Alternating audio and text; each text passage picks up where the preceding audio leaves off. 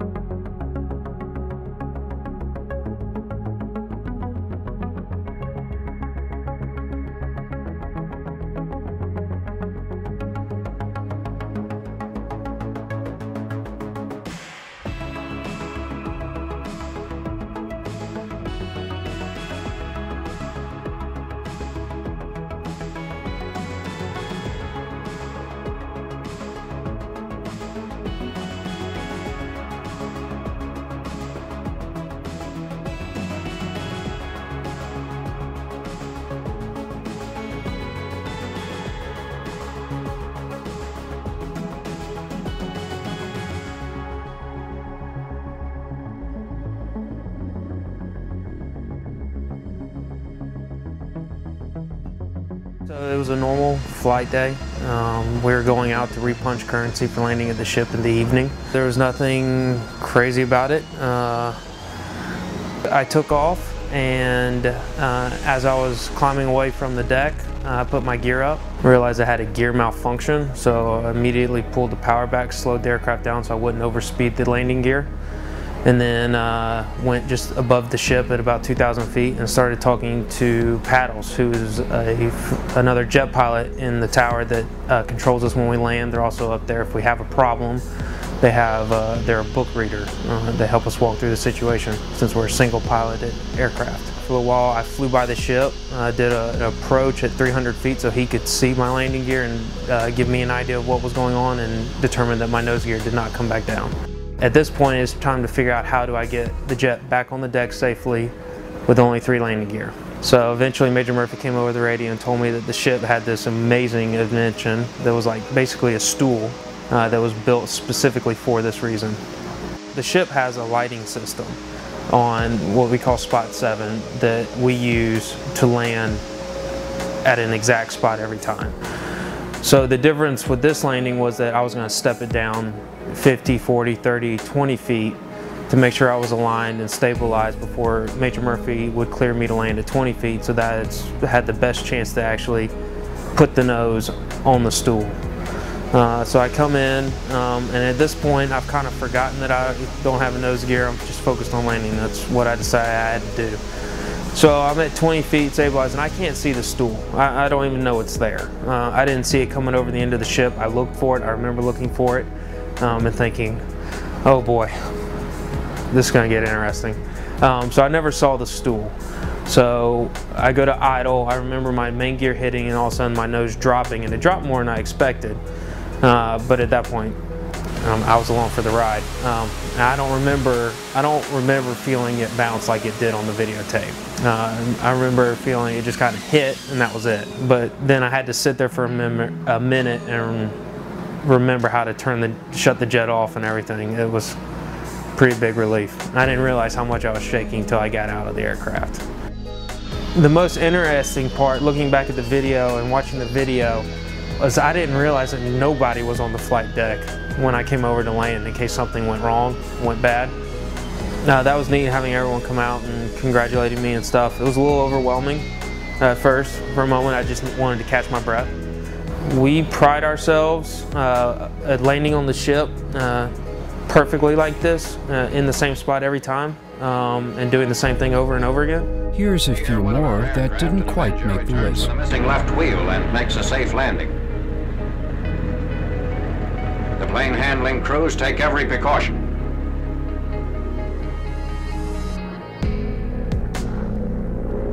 Another pilot brings down a damaged hell diver, which is minus its tail hook.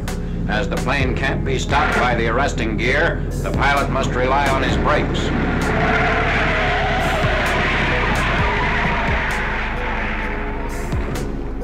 This ship is trailing smoke as the pilot covers the last yards to the carrier.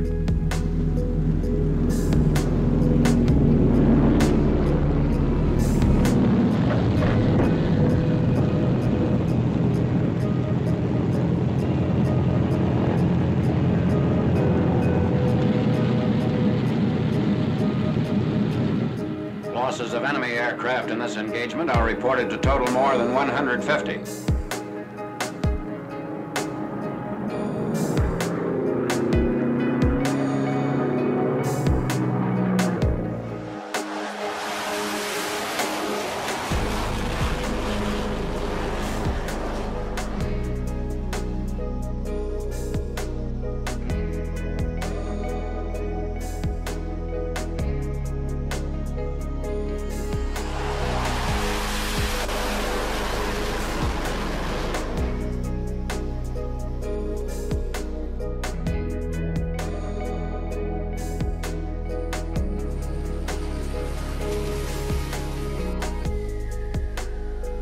Subscribe for more Top 5 videos, and check out my previous upload on the Top 5 amazing helicopter landings.